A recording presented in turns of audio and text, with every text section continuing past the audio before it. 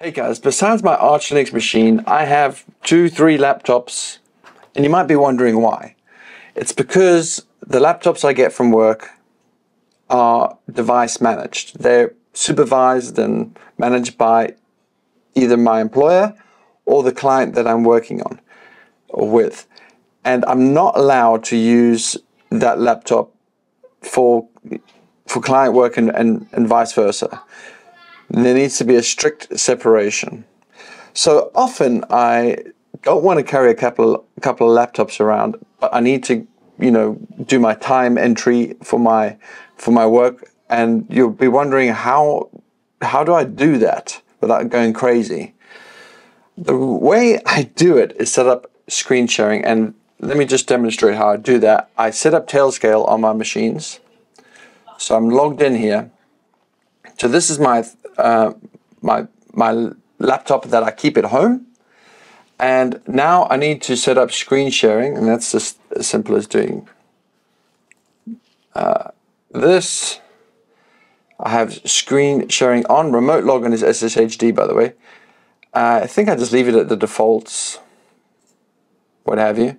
You do need this password to be set if you want to use Arch Linux to connect to it, but I find it just a terrible experience. And once you have this enabled, you can connect to the machine remotely. I can demonstrate that to you using my other laptop. So here's another Mac laptop, please forgive me. And what I do again is make sure I'm logged into Tailscale. I grab my the IP, and then I go into Finder and I connect to it. Prompts me for my password, and boom, I'm connected. Well, this is great, very useful, and the client actually is pretty nice. I can use both displays essentially, and the internet is great in Singapore.